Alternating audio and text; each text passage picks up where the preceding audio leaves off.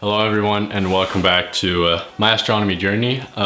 Today I just got a new scope delivered. It's a TecnoSky 102mm refractor with FPL 53 objectives or lenses. It's the equivalent of the TS Optics and Altair Starwave refractors. It's basically the same, it's just another vendor. The glass is made the same place. But now let's get the box opened. It's surprisingly small. I didn't expect it, and also very light. So I'm very excited to see the size of the scope itself. What I found really appealing was the retractable dew shield that many other refractors didn't have. I considered the Skywatcher Evostar 100 ED, which would be a super refractor for planetary observations. It has a focal length of 900mm, whereas this one has a focal length of about 714, I believe. So the focal length is a little shorter, although you can get a lot more wide field observations or wide field eyepieces with this one that you wouldn't be able to in the Skywatcher refractor. Alright, so let's see what's going to be inside the box. Don't know if there'll be another box. There will. This is just a manual. Don't need that right now. I've also purchased a Skywatcher Aldas 4 or AZ or AC4 mount for it, which will be delivered sometime else. I currently also have an Aldas head that I can use with the telescope. I'm really excited to see how light it is actually.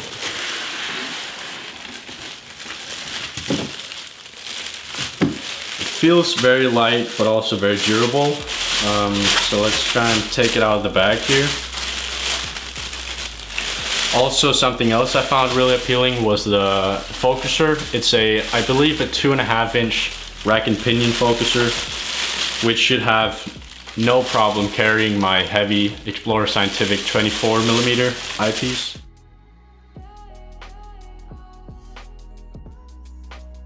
I have no problem holding it in one hand. The entire scope is really small and compact, and the dew shield is very nice. Doesn't move easily. You have to force it, which I really like. Oh, I just popped off the cap. But here is the lens, and the lens cap sits nicely on there as well. Doesn't fall off easily. This looks really nice. Gonna try to rack the focuser in and out, just make sure it isn't locked. Feels very good, very smooth. The focuser feels very smooth, not too stiff, definitely not too stiff. But it feels a little sticky, which I assume is just because of the lubricant they use.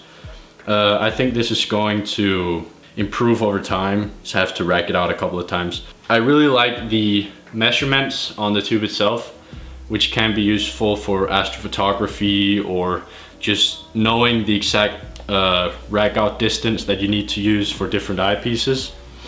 And also I believe the focuser is adjustable, rotatable, which is also really nice. And of course the slow motion controls here, very useful for planetary observations. Overall, I mean, the scope looks really nice. I'm very satisfied with it. I'm just gonna place it on my mount and see how it does. The mount is only rated for 5 kilo max. I think this is a little over 4 kilos, I believe, but let me try and mount it and I'll get back to you. Alright, so here is the scope mounted on my Manfrotto tripod. This mount actually handles the scope surprisingly well, especially in the horizontal axis. I am not sure how it's gonna handle high magnifications, which I assume isn't going to be very good on this mount. Right now I have my 1.25-inch Takahashi diagonal with one of my Explorer Scientific eyepieces in there, and it looks really good. Also I have the laser red dot finder on there, which also looks really good. I'm definitely going to use that with it. But if we turn the scope around here and take a look at the lens, again, lens cap easily detaches.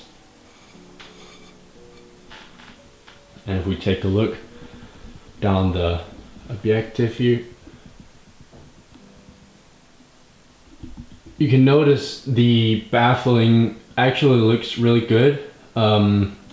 You can actually see it from the other end, from the focuser as well, small tiny baffles, but they're placed all the way down the tube, so I expect that stray light won't be that much of a problem. And again, the dew shield is easy to retract, and all in all it looks like a really good telescope. And the focuser, I just noticed that if you turn this knob you can turn the entire focuser, so I've just turned it slightly, and then you can grab it and rotate the entire focuser, which I think is really nice. I'll try with my 2-inch 24mm eyepiece in there in a minute. Also, I just thought it would be fun to compare this scope with my 72mm refractor, which you can see here for scale is of course smaller, a lot smaller actually, but I'm surprised the TecnoSky doesn't weigh more. It doesn't seem to be as heavy as I thought it would be. I'm just gonna pop in the 24mm eyepiece and test out the focuser. Of course, I don't have a 2-inch diagonal yet, so I'm just gonna put it in straight through and see how it goes.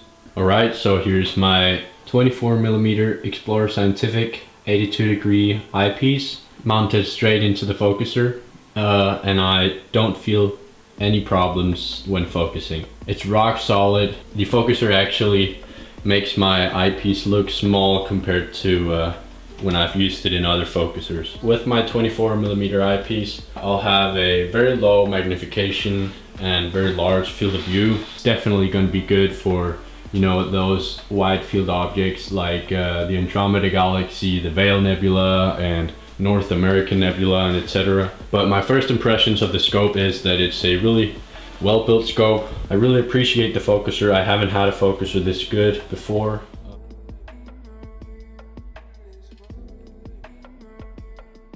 So while I have these images running in the back, I just quickly want to go over the first couple of flights I've had with the telescope. I've had a couple opportunities to get out with it and observe the planets and do some deep sky observing under Bortle Class 5 skies, and I'm really amazed with the telescope. Here's a video I captured of Mars at 380 times magnification, and the view through the eyepiece was simply amazing. I had no problems focusing on the planet, and the details remained sharp despite the high magnification.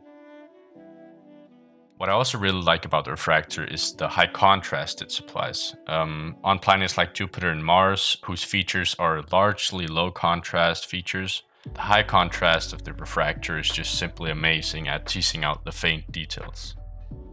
When I got to try out the refractor under Bortle 5 skies, I was very surprised with its capabilities on deep sky. With my O3 filter, I was able to observe the Veil Nebula with my 24mm eyepiece, and I've also been able to observe the Dumbbell Nebula with great detail in my 14mm, 8.8 and 6.7mm eyepiece.